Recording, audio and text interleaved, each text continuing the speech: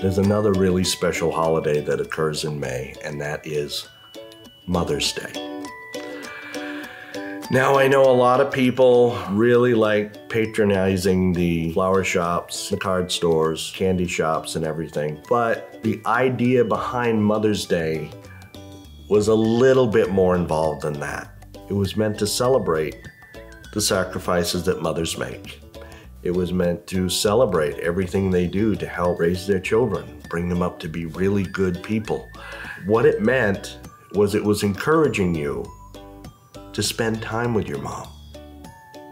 I mean, it's nice to get flowers and chocolates and a really nice card for them to hang on to and remember, but the flowers are gonna die. Let's be honest, you're probably going to be eating more of the chocolate than mom does. And in case you hadn't noticed, behind every box of chocolate that you take off the shelf, there's another one just like it. There's another one of the cards just like the ones you picked. But the one thing that only you can give is your time. So this Mother's Day, spend some time with your mom. If you want to take her out for brunch or dinner or breakfast or something, that's great. But spend time with her.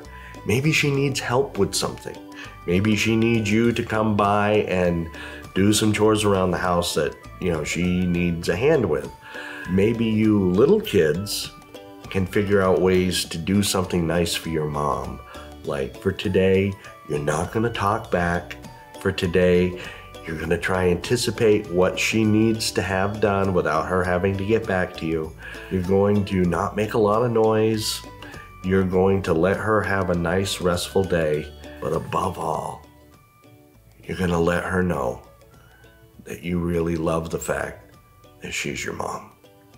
And so, to all you mothers out there, to all you dads who have to be moms, to all you foster moms, stepmoms, adopted moms, everybody who's taking time out of their life to help nurture and raise somebody to be the best they can be. Happy Mother's Day.